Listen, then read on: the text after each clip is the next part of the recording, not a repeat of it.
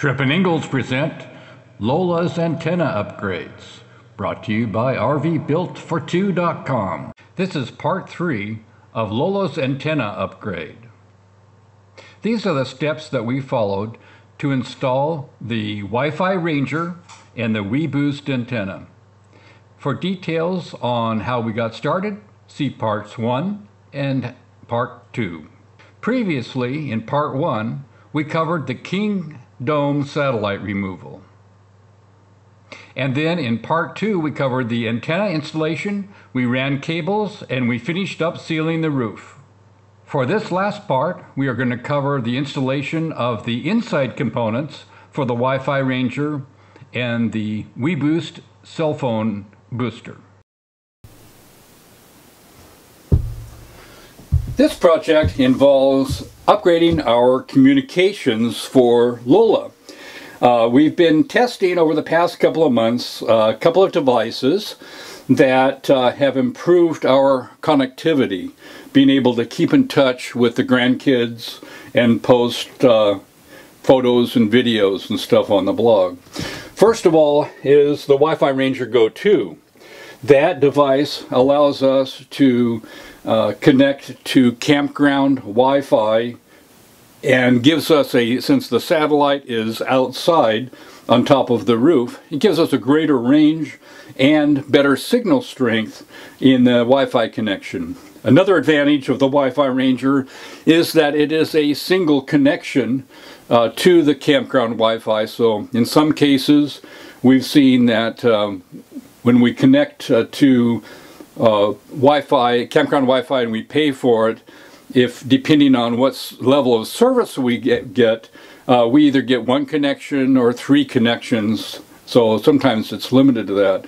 The Wi-Fi Ranger allows all of our devices to connect inside the RV with a single connection going out to the campground Wi-Fi. So there's a couple of advantages to the Wi-Fi Ranger: extended range and a single connection.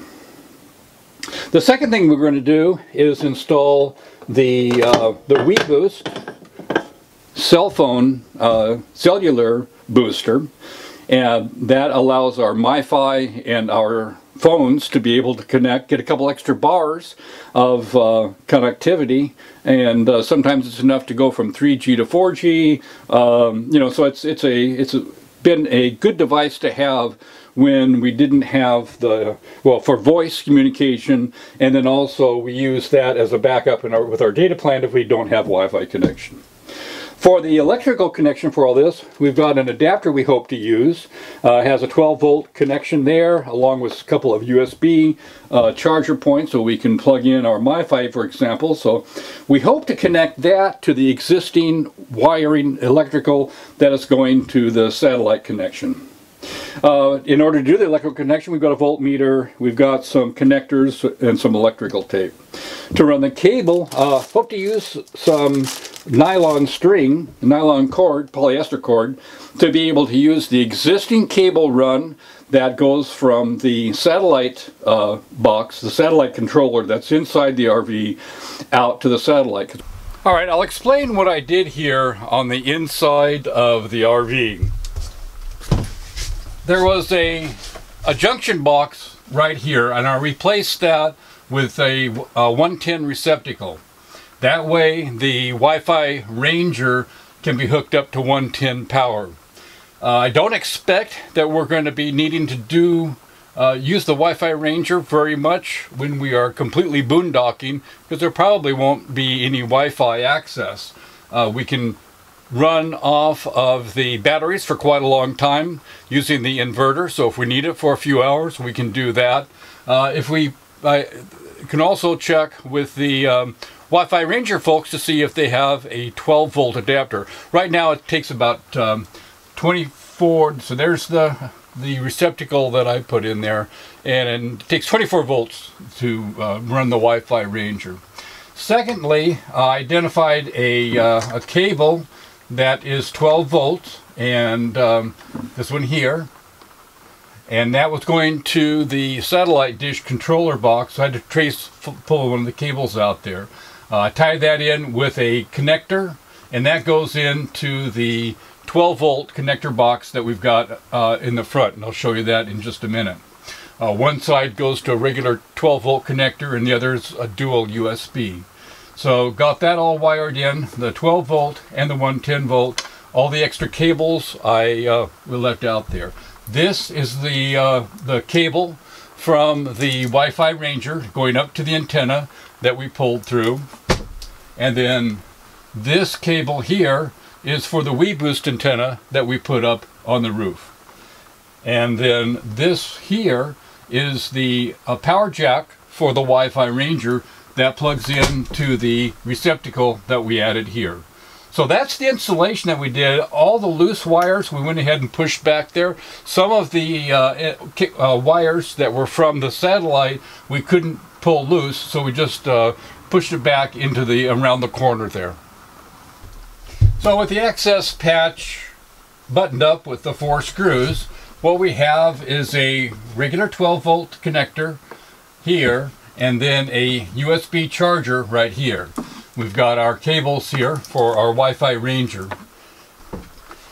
So we can take the Wi-Fi Ranger and plug that in the jack that has the power over Ethernet, and then take the power connector. Now what I'll probably do is put some Velcro and mount it up here along the back, but I haven't decided exactly where to mount it, so right now I'm just going to set it down. But you can see that it's got power. And right now we're not connected to anything, so we don't have any green lights, but it's fully functional, and the extra wires can be pushed back in through here. Now for the WeBoost, we plug in the outside antenna that we routed into the WeBoost. We have the inside antenna on a cable here, and I haven't decided exactly where to route that yet, but we'll get around to that. And then we'll take the 12-volt connector and plug in the WeBoost. Okay, and then turn it on, and we have all the lights are lit.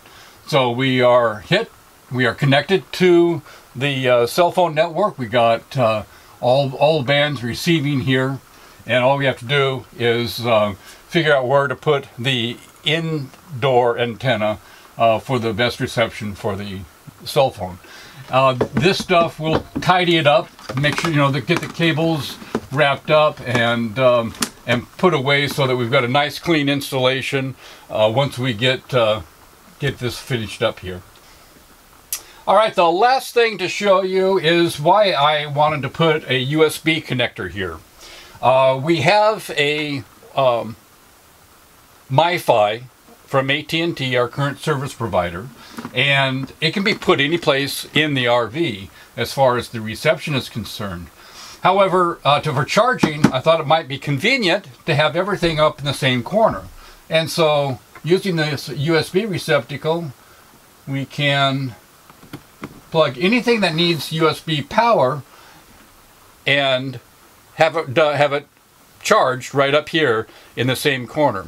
I could also, in theory, mount this in Velcro and have it permanently mounted up here. I'm not certain whether it will interfere with a Wi-Fi Ranger or whether they will interfere with each other. So I'll have to do some testing on that, but at least it gives us the option to have a fair amount of our communication gear all in the same corner. This concludes the 3-part Harmony Lola's antenna upgrade. If you like this video, give us a thumbs up. Thanks for watching, and for more information, see the Trippin Engles at rvbuiltfor2.com.